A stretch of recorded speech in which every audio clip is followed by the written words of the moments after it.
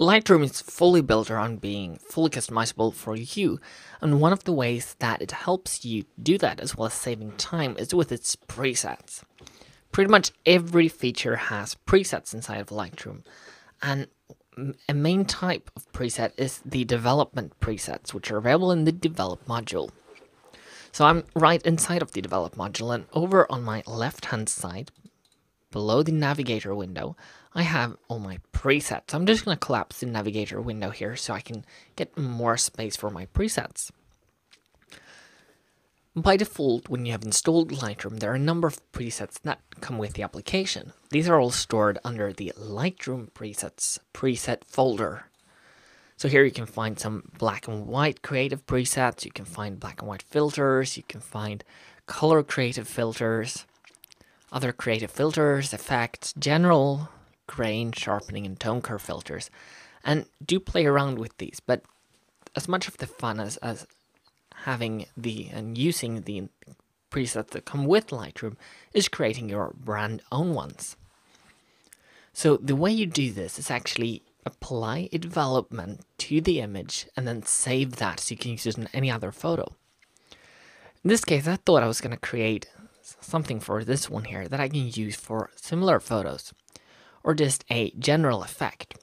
So I was thinking to create just a simple vignette effect that I can apply to any photo.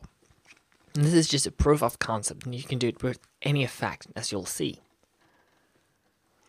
I'm going to scroll down to reach the Effects tab here, and the Post-Crop Vignetting.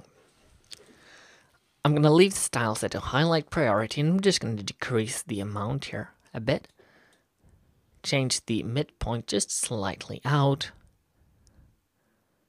The roundness, I'm just going to mess around with this feathering, the highlights. I just want to make sure I get a good vignette here. So I think this is going to be very good for the cause. And what I want to do now is come over to the left hand side again to the presets. And I want to click the plus button that's right up here. I get the new development preset or new develop preset dialog box. And here I can enter a name for the preset as well as choose which folder I'm going to save it.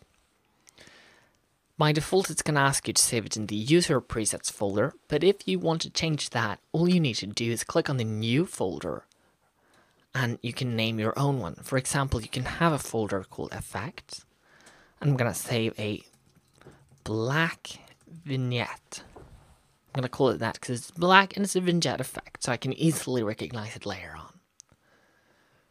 Next, I'm going to choose which settings this preset is going to apply to the image.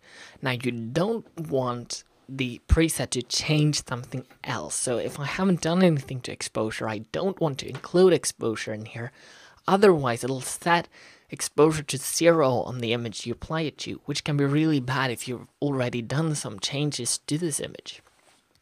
So you only wanted to use the values that you've actually changed. In this case, I've been messing around with the effects and the post-crop vignetting. So I don't want whatever it says check down here. So I want to say check none. I want to start from scratch. And I want to tick post-crop vignette. I haven't done anything to grain, so I can't tick effects. But I have done something to post-crop vignetting, which I'm going to tick here. And then I'm going to say create. Now if I go to another image here, I can use that preset again, black vignette. And if I have the navigator open here, you'll see that you can see a preview of how it's going to look before we apply it. And if I click, I get the preset again. So that's simply how presets work inside of Adobe Photoshop Lightroom.